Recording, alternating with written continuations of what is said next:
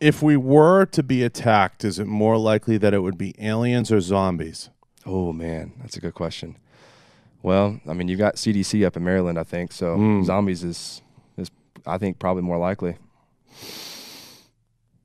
Now, if the zombies attack, besides a Glock, what are you grabbing? Oh, I'm going with a chainsaw. I don't know, man. You want like the sword?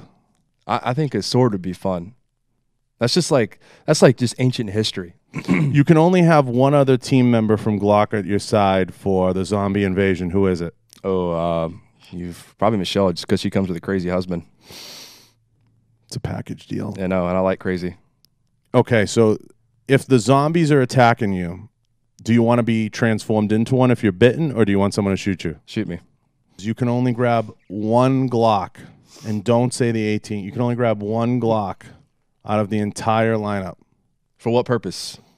Oh, purpose-driven. I like that. Yeah, you've been studying at Dynamis.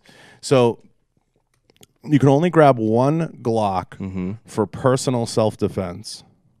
Which one is it? Self-defense. Don't say 19. No, probably G45. All right. Yep. G45 is my favorite work gun lately. You heard it here. That's the answer. Yep. I use it for any work I do outside of comp shooting. I always use the G45.